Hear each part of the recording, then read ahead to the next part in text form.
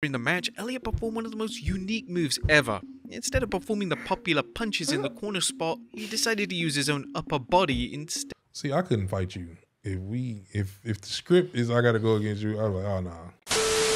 What's going on, Clutch? What up? It's your boy Up. It's your boy Ross. We're in there. Clutch. Hey, back to ladies and gentlemen, another video today. You feel me? 10 most WTF moves in WWE history. WWE and moves, FTW, most 10.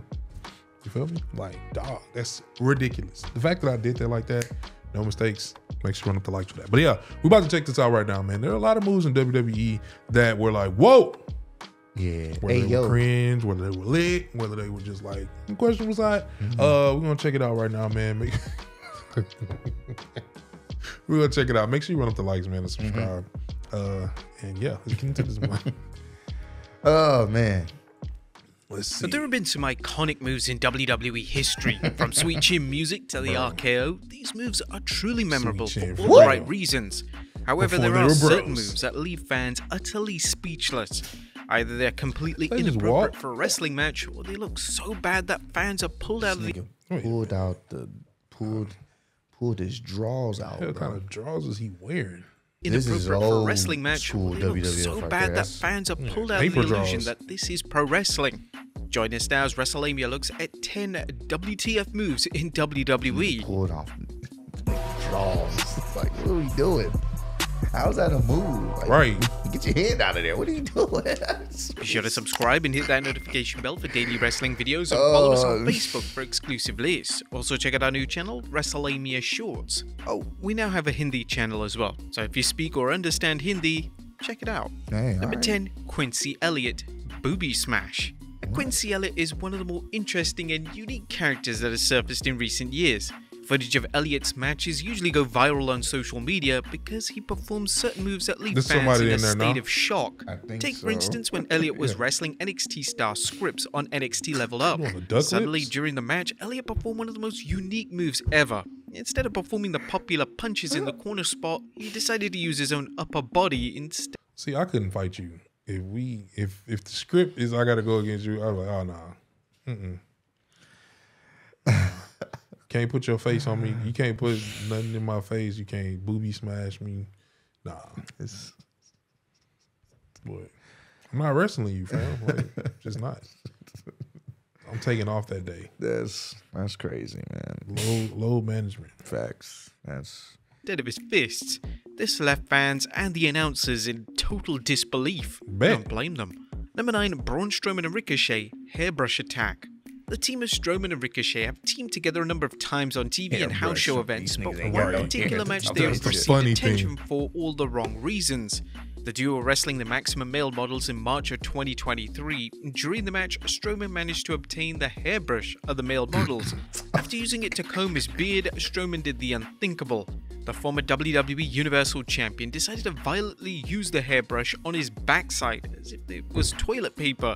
Strowman would then throw the brush back to Ricochet, and Ricochet then proceeded to attack Mansoor with a now, let's say, contaminated item. Number 8, Eva Marie, Sliced Bread. That was real. Eva Marie was never the best wrestler in the world, and she was without question pushed beyond her ability. During Marie's run in NXT, she would debut her finishing move, the Sliced Bread. This move has been perfected over the years, and it's very popular, especially with athletic talents. However, when Marie performed the move, it legitimately received audible laughs from the crowd. The move is supposed to be performed quickly and with grace, but Marie looked like she was doing it in bullet time. It's unclear why WWE decided to give someone who was struggling to perform basic moves a notable finish of this nature, but WWE at one point were adamant on making the former Total Divas star the next big thing. Maybe it's not a slice Number 7, Veto, Dress Code. In 2006, WWE made the bold decision to re-debut Veto as a cross-dressing man. This idea came from Vince and Stephanie McMahon, who randomly came up to Veto backstage and asked him how he'd feel about wearing a dress. Whilst his gimmick was atrocious and mainly existed to make McMahon laugh, Veto was incredibly dedicated to the character, and it was even reported that he would stay in character when traveling, with the aim of trying to get the new persona over. But the most infamous thing about this gimmick was, without question, his finishing move, known as the Dress Code. This move would involve Veto putting his opponent's head under his dress so their face would face his crotch. He would then lock in an armbar and make his opponent submit whilst their face was buried in it.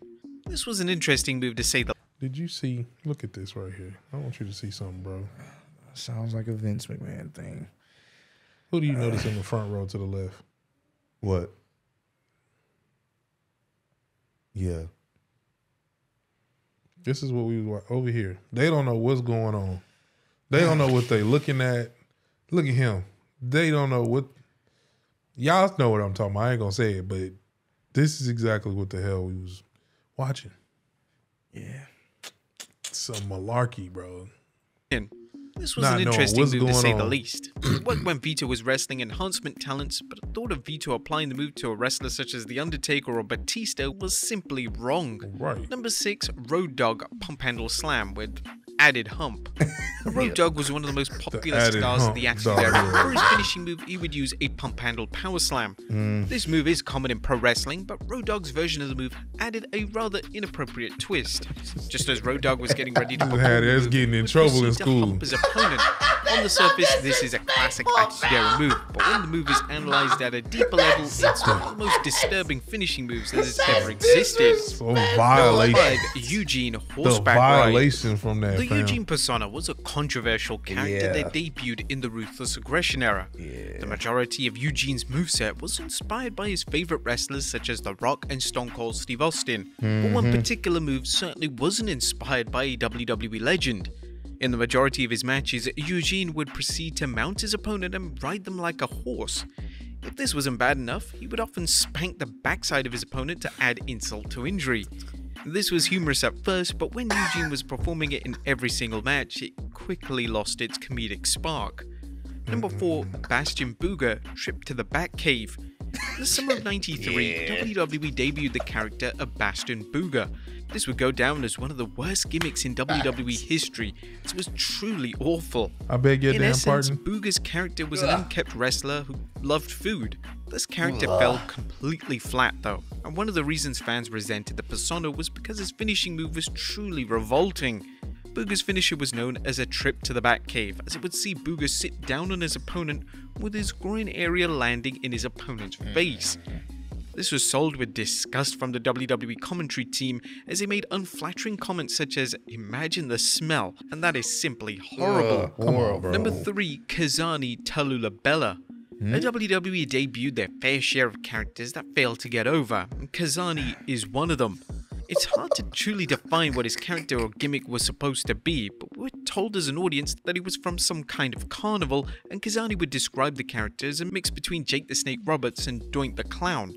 But this did little to generate any interest in the character. Kazani only had one singles match on TV as a character when he debuted possibly one of the weakest looking finishers ever. Kazani's finisher was supposed to resemble a double arm DDT, but his variation involved him performing a roll through, meaning his opponent simply did a forward roll. When Kazani did this during his match with MVP, fans believed it was botched as there was no reason that the move was going to hurt anyone. The reality was that this was Kazani's legitimate finishing move that he'd used in WWE developmental. Number 2, Viscera, the Visagra. Viscera was one of the wrestlers who went through a number of characters during his WWE tenure. He was once the 1995 King of the Ring winner, and he was once a key part of the Undertaker's Ministry of Darkness faction. However, without question, the most notorious gimmick Viscera had was when he became the world's largest love machine. During the gimmick, the Viscera character would become overly sexualized and some of his moves were changed to accommodate this drastic gimmick change.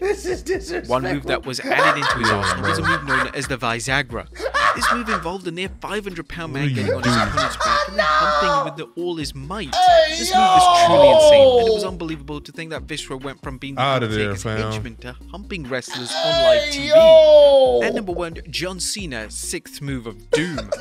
During his legendary career in WWE, Cena became notorious for having 5 moves of Doom. Some fans believe that Cena was only able to execute 5 moves, and that's all he ever needed to win notable matches over the likes of Shawn Michaels and Triple H.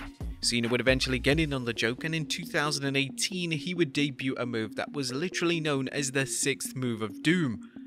Cena had heavily teased the move in interviews and across social media, so fans expected something really special. When Cena eventually performed the move at the Super Showdown pay-per-view in 2018, fans were incredibly disappointed. During Cena's tag team match where he teamed with Bobby Lashley to take on Elias and Kevin Owens, Cena began the 6th move of Doom by doing a bizarre cross with his arms and then proceeded to throw a basic worked punch at Elias.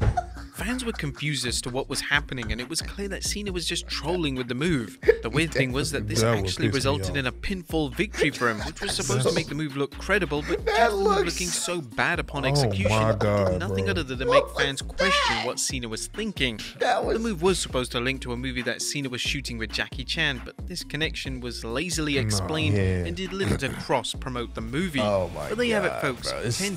Dog, he just crossed over and just bow. Cross, bow. That's it. That was the move of Doom, the 6th move. Oh my God. Hey. The cringe. Hey. We tend to remember things with rose-tinted glasses, but everything wasn't always great in WWE. Oh yeah, of course. Bro.